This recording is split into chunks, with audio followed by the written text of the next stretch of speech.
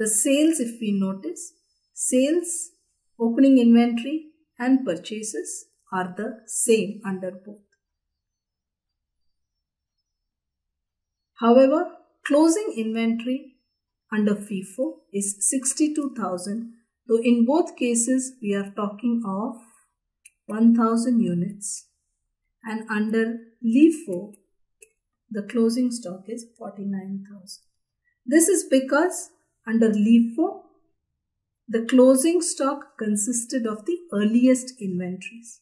Under FIFO they consisted of the latest inventories.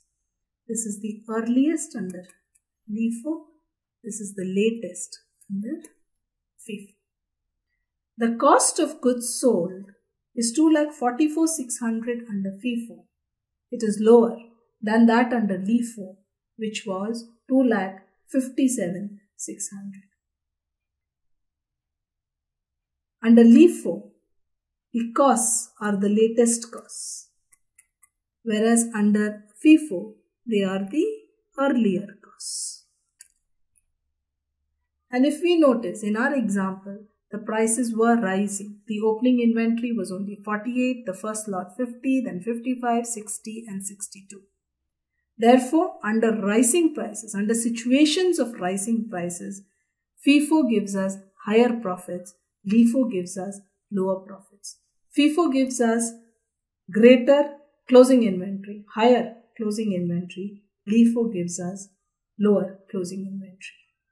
FIFO gives us a lower cost of goods sold, whereas LIFO gives us a higher cost of goods sold in inflationary conditions.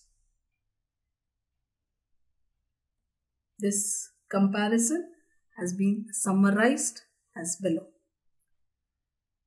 Closing inventory under FIFO is valued at the latest price, whereas under LIFO it's valued at earlier prices. The cost of goods sold is valued at earlier price under FIFO, but valued at the latest prices under LIFO. The effect of inflation in case of FIFO, as discussed before, we have higher profits, whereas under LIFO we have lower profits.